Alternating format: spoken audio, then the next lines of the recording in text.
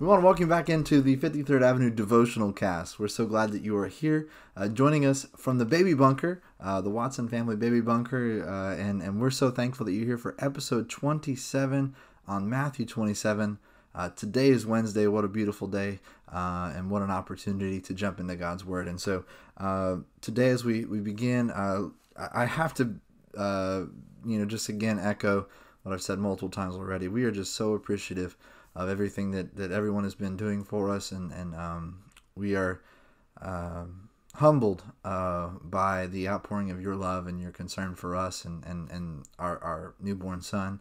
And so again, thank you all so very much for looking to our needs and continuing to lift us in prayer. And so again, thank you.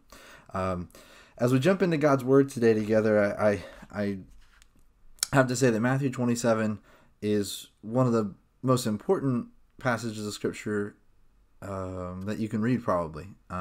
It tells the story of Jesus' trial, crucifixion, and burial. But that also makes it, in many ways, one of the most heart-wrenching and difficult passages of Scripture that you could read. And so I'm going to do my best today. It's sort of been hard for me to dwell on the way that God loved us so much that He sent Jesus, His one and only Son. Just an hour ago, I was holding my own son. And so it's hard for me to fathom the depths of the love that God has for us. And so in that spirit, I'm going to focus perhaps less on the passages directly telling the story of the crucifixion and the burial today, and focus on some of the events surrounding, which I think are great lessons for us as well. Near the beginning of the chapter, in verse number 3 of Matthew 27, we see how Judas Iscariot's story comes to a close. And I want to look here for a moment, picking up again in verse 3. Then when Judas, his betrayer, saw that Jesus was condemned, he changed his mind and brought back the 30 pieces of silver to the chief priests and the elders, saying, I have sinned by betraying innocent blood. They said, What is that to us? See to it yourself.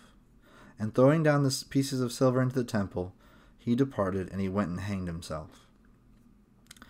I've thought a lot about Judas's choice and the decision he makes here. Obviously, we know that the initial decision he makes to betray Jesus, and I believe it's in the Gospel of John, we actually even see some of his earlier indiscretions with finances. He had been kind of taking money here and there from the money that the disciples had with him, and so he had been kind of skimming or off the top, if that makes sense. And so he had a number of indiscretions, but I don't think that any of them compare to his betrayal of Jesus. And so that has transpired at this point. And I think in this passage, it's becoming clear to Judas the full weight of the decision he made. I'm not sure, and I don't know that the Scriptures really bear out what he thought they were going to do with Jesus. I again, just knowing what Jesus had claimed at this point, the authority that he was laying claim to, I don't know what Judas thought was going to happen. And I'm not sure, again, that it can be fully known. But it's clear to me that once he saw the way things were progressing, that there was he recognized that Jesus was condemned. He recognized that this was wrong, that he had betrayed innocent blood. And so we see sort of a kernel of remorse, and definitely a lot of the weight of the consequence to his sin. And I think about what he must have gone through in terms of the anguish that he would experience in that moment of realizing the weight of what he had done. And I also think about, I know that, none of us are literally betraying Jesus in quite the same way that Judas did, but I know that sometimes people sin today, and that their sin leads to the death of another person, right? Perhaps through negligence or even, heaven forbid, substance use. Sometimes people get behind the wheel of a car and through that act end up taking the life of another person. And I can't imagine the weight of that guilt. I'm blessed that my sin has caused the most struggle for me and has not cost the life of someone else. And yet, I think about a person who's experienced the guilt and remorse that may come with an act like that. And I want to be really clear today. I think it's clear that if Judas, even in this moment, even as he looked at a condemned Savior, for whom he was at least in part responsible for that condemnation, there would have been forgiveness for Judas if he had pursued it. That is not to say that the earthly consequences of his choice weren't still going to happen, right? The betrayal led to, again, at least in part, the crucifixion of Jesus. And so Judas was guilty. And he couldn't take back. Even though, again, he tried to return the money and tried to do what he could not take back the earthly consequences. And that's true for our actions too. And yet, there would have been forgiveness for Judas had he pursued it. The same way that no matter what we have done, there is forgiveness for us through Jesus. That is the spirit of the good news of Jesus. And so, I want you to know that he was never beyond forgiveness. And you are never so far gone that you can't come back to God as well. But I also want to be really clear. If you feel overwhelmed by the weight of your sin or the condition of your life, I want to be clear. My training is in mental health. Suicide is never the answer. It wasn't the answer then. It isn't the answer now. It is never the answer.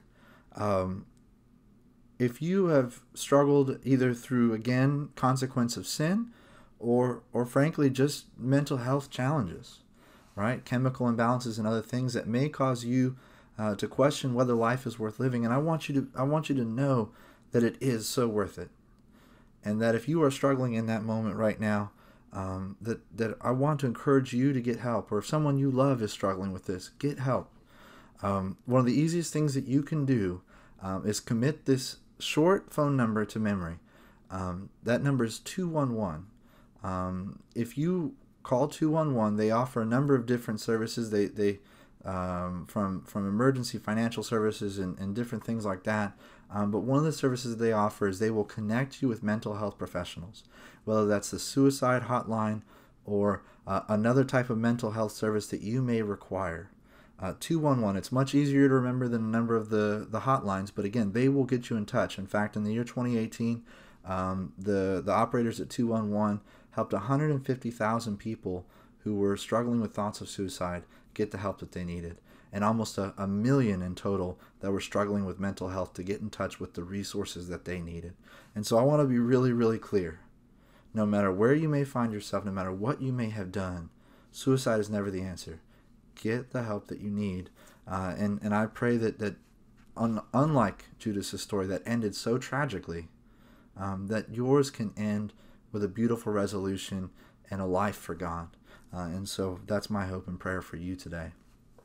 I want to quickly look a little bit further at a story of the crowd in Barabbas.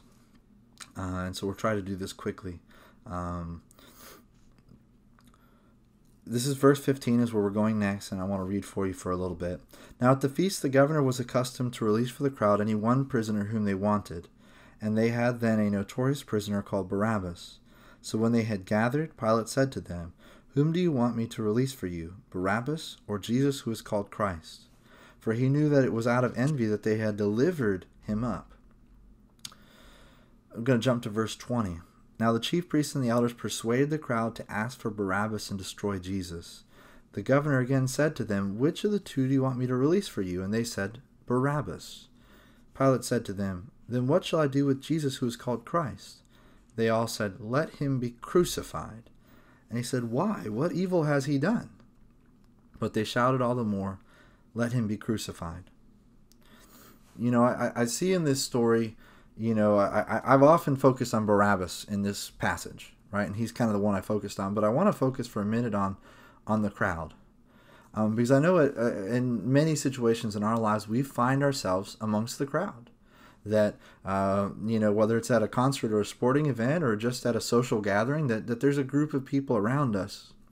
And the fact is we talk to our teens and our children a lot about peer pressure. But I would say that it's important for us to remind ourselves as adults that we are not immune to those pressures. Many of those that were in this crowd at that time were some of the ones that were in the crowd as Jesus triumphantly entered Jerusalem. They went from shouting Hosanna to shouting Crucify.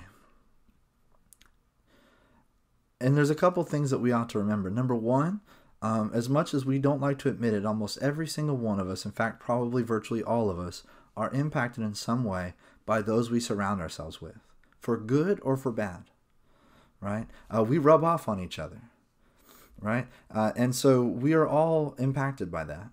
But secondarily, we're also all impacted by the influence of authority, right? It's clear in verse 20 that those that were religious authorities were actively working to convince this crowd to shout to crucify Jesus and to release Barabbas.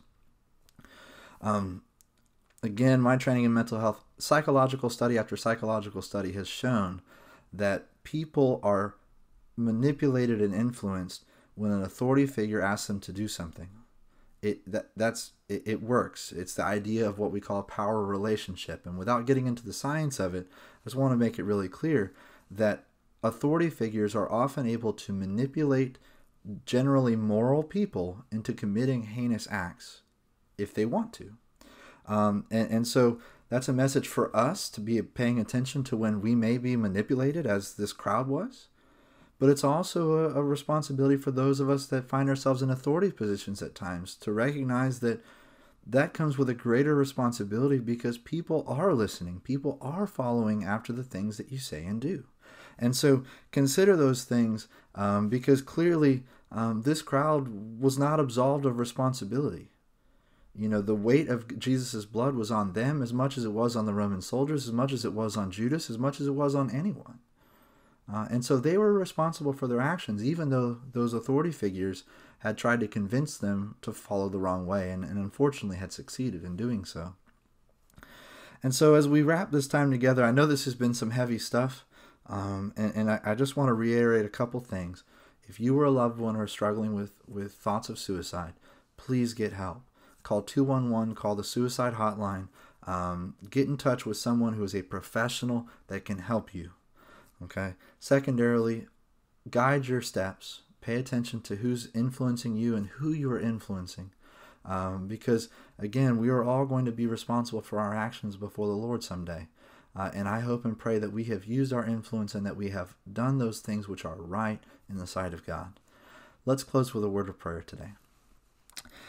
Father God, I just thank you so much for this opportunity to get into your word. And Father, as we look at such a devastating chapter that led to the death and the burial of our Lord and Savior Jesus Christ, Father, I know even in this, there are lessons for us of how our conduct should be, how we should live.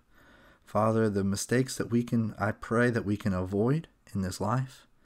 But Father, as I think about this great act of sacrifice, I am just so thankful that you loved us enough to send Jesus, that no matter what we have done in this life, that grace can still be something that we can obtain. That forgiveness is right at our door. That the love that you have for us shines into the darkness that so often tries to just blind us in this life. Father, I am so thankful for you. Father, I pray as well that just if there's anyone that's struggling today with health, and especially as we've talked about mental health, Father, I just pray that you would grant healing for them. Father, give them the avenue to receive the help that they need. And Father, help us to facilitate that contact if need be. Father, we thank you that you are the great healer, the great physician. Father, we pray that you would protect people from coronavirus at this time. And Father, be with those that are currently battling for their lives. We pray all this in Jesus' name. Amen. All right, tomorrow Lon's going to be with you to wrap up Matthew, the book of Matthew, as it comes to a close. And again, we just hope and pray that everything is going well for you. God bless, grace and peace, and we'll see you soon.